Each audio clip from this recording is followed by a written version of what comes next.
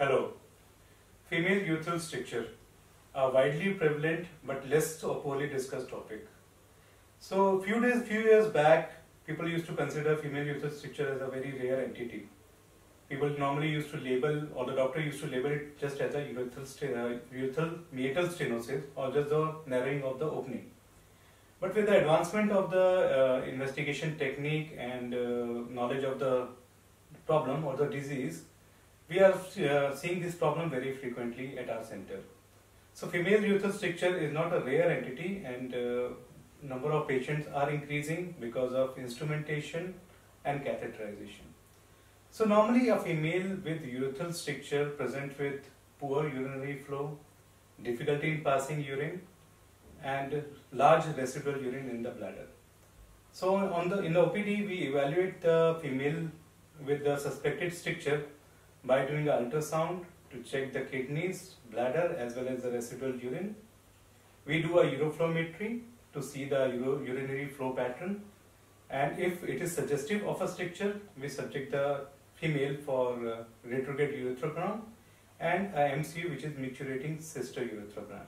Female urethral stricture because of various reasons, as I will earlier mentioned. So in these cases, patient normally had a history of instrumentation or catheterization, which has led to narrowing of the urinary passage. In female, the urethra is of shorter length, so the incidence of stricture is less, but still it's prevalent. So the treatment, coming to the treatment part of female urethral stricture, if on evaluation it is found that there is just narrowing of the urethral opening, which is known as urethral meatal stenosis, we do a cystoscopy and urethral dilatation, and the patient get good benefit after doing this procedure. But if during the RG-MCU we come to know that the patient have a long stricture involving half or more than half of the urethra, then we decide, or we advise the patient to go ahead with urethroplasty. In the past, there were a lot of myth related to female urethroplasty. People used to think that there is nothing like female urethroplasty, and it can lead to damage to the urine control, and the patient will be having urinary leak for rest of her life, which is totally a false thinking. And urethroplasty is 100% treatable modality for female strictures. So in these cases, we normally do buccal mucosa urethroplasty, in which we take mucosa or a tissue and from inside the cheek, and we use it to form or to increase the caliber of the urethra.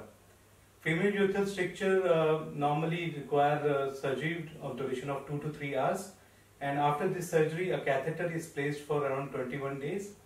And once the catheter is removed, patient is able to pass urine with full control, and there is no leak of urine. So my advice is that if you have any urinary symptom in the form of poor urine flow, or if you have difficulty in passing urine, you should consult a urologist. And if you are diagnosed with a female urethral stricture, if you are female and you are diagnosed with a urethral stricture, it's very well curable, and we can easily treat it with the help of urethroplasty, and results are really good. Thank you.